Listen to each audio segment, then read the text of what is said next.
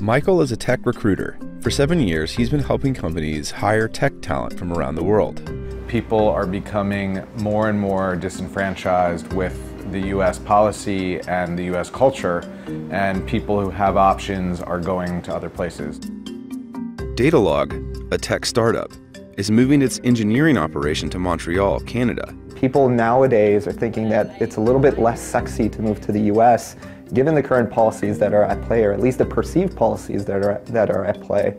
And by having an office in Canada, we can actually welcome that global talent into a central place, a place where people can do work side by side. Making sure that people feel welcome is my top priority.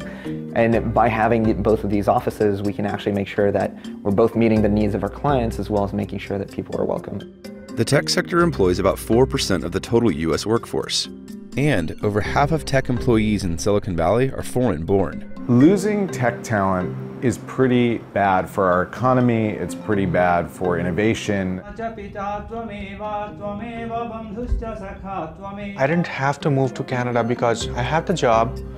I have a visa valid till 2020. But looking at the current situation, if I have a kid tomorrow, I don't know when the kid grows up. So I would rather prefer a place where I can stay with my family and not falling apart. My family is not getting deported or getting self-deported. Jit says his dream is to start his own business, and he's taking that dream to Canada. I call this country my home for a long time, and this is my home. I came to this country when I was 21 years age, and today I'm 33. I feel very sad that, you know, it's time to say goodbye to this country.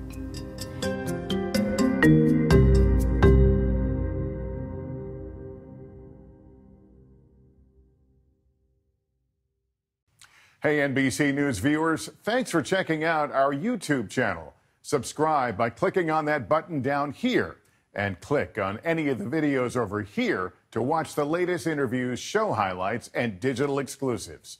Thanks for watching.